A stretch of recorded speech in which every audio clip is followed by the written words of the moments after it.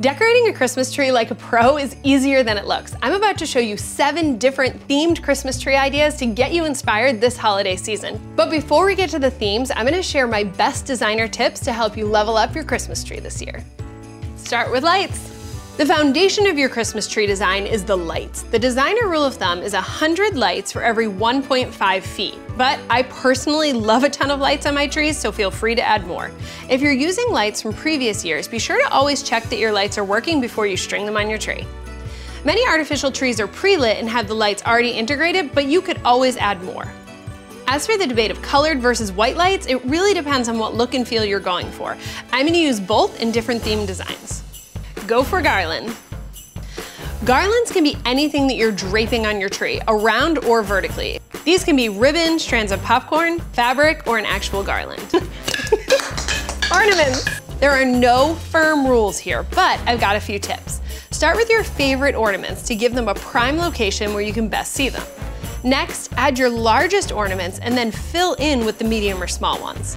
Make sure you're not just putting ornaments on the outside edges of the tree. A designer's secret is putting ornaments deeper into the branches so that you can ensure that your tree has visual depth. Last up is tree choice. Are you team real or artificial? Either will work for all the designs I'm about to share with you. I personally use some real and some artificial. I like decorating multiple Christmas trees every year because, guys, I really love Christmas. And now that we have the building blocks for a designer tree, let's get decorating.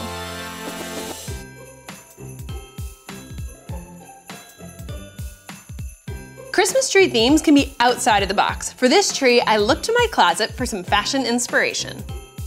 I went with a buffalo check kind of flannel inspired theme for this tree, but as you look at your closet and your winter wardrobe, there's so many different materials that you could use to inspire your tree. Think like wool sweaters or leather or even denim. All of those could kind of be the inspiration for your theme. I also created some wood slice ornaments. All you need is a saw. I really like using birch logs, but any logs outside would work. Add a little black paint and your favorite seasonal words. It's a really easy, cute ornament, works great with the flannel theme. One other cool wood slice tip is that if you're using a real tree, you can take a little slice off of the bottom of the tree and turn it into an ornament. Write the year and it kind of commemorates it. You'll have a whole collection after a while. This tree works great with white or colored lights. Many pre-lit artificial trees now feature an option to change the light color. So if you're having trouble deciding, you can do white one day and color the next. Whether you live in a warm climate or just want to try and forget about the cold, wintry weather, this coastal-inspired tree will bring some calm to the chaotic holiday season.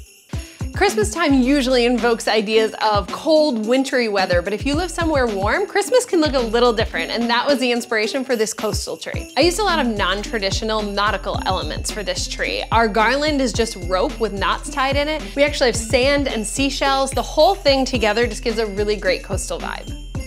These DIY seashell ornaments are awesome. I picked up clear ornaments at Lowe's, some play sand, and then filled them with shells.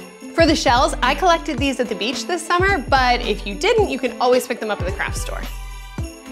This woven tree collar I got at Lowe's adds great texture and visual interest.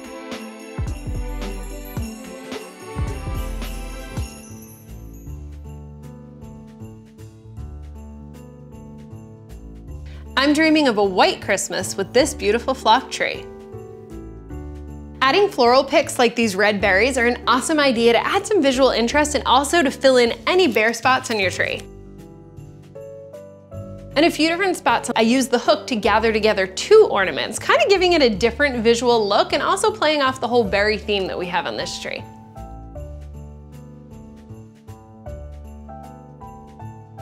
A tree collar is an awesome alternative to a traditional tree skirt, and for this one I added a little bit of red electrical tape around the edges just to add an extra pop.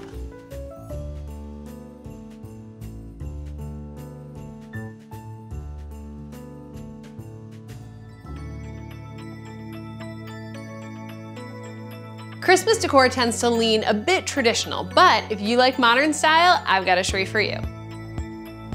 I went for a slimmer tree with this modern style. I think it works best with the design, and if you were going with a live tree, I would look for one that's just a little less full. I also like the look of the flock tree for this. The white, it kind of is like the modern backdrop, but you could definitely do it on a traditional evergreen as well. I used some really non-traditional items on this tree. I took some copper pipe fittings, added a little bit of twine, and for the marble bathroom tile, just hot glued a hook right on.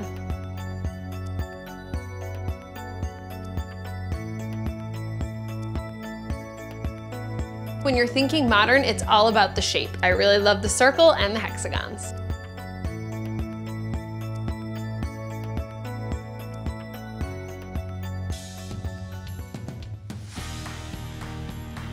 Color blocking ornaments has trended the last couple years. We're taking that trend a step further with this color block tree. For this color block technique, I'd recommend using 3 to 5 colors, kind of depending on the size and shape of your tree. For this one, 3 worked out really nicely. Keeping each section truly color blocked is what makes this design work. So our red section got all red bells and red ornaments. Our pink gets all pink, and our aqua gets all aqua. That really keeps everything consistent. For this tree, I used matte finish spray paint, but if you were to use a glossy finish spray paint, it would give you a much more glam look. It really just depends on the style you're going for. If you didn't want to do this on an artificial tree and just wanted to go with this style for one season, you could definitely try it on a real tree as well.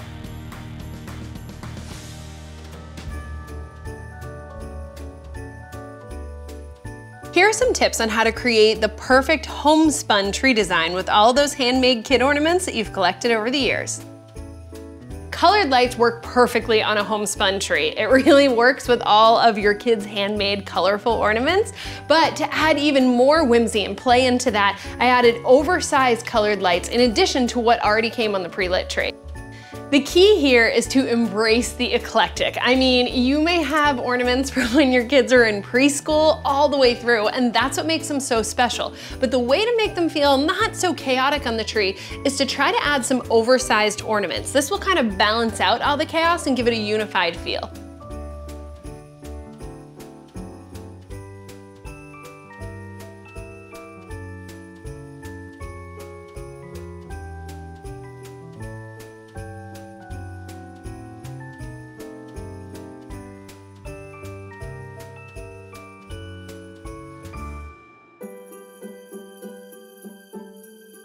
Vintage is always in style, if you ask me, and I'm just loving the look of this throwback tree. Vintage can mean a lot of different things and represents a lot of different time periods, but for this particular vintage tree, it kind of has a Victorian vibe, and that's thanks to these oversized floral picks. There are a couple ways to get a vintage-inspired look. You could actually have authentic vintage ornaments, which is great, or you can buy new ornaments that are just meant to look old, like we did in this case. All of these are brand new from Lowe's, but they have a really old-timey Victorian feel that I love. Well, there you have it, 7 completely unique, different Christmas tree ideas that you could try out this holiday season. I'd love to know which idea was your favorite, or if you have another tree theme that I should be trying, leave me a comment and let me know. And remember, all of the products that I used throughout this video can be found in the link below. Merry Christmas, everyone!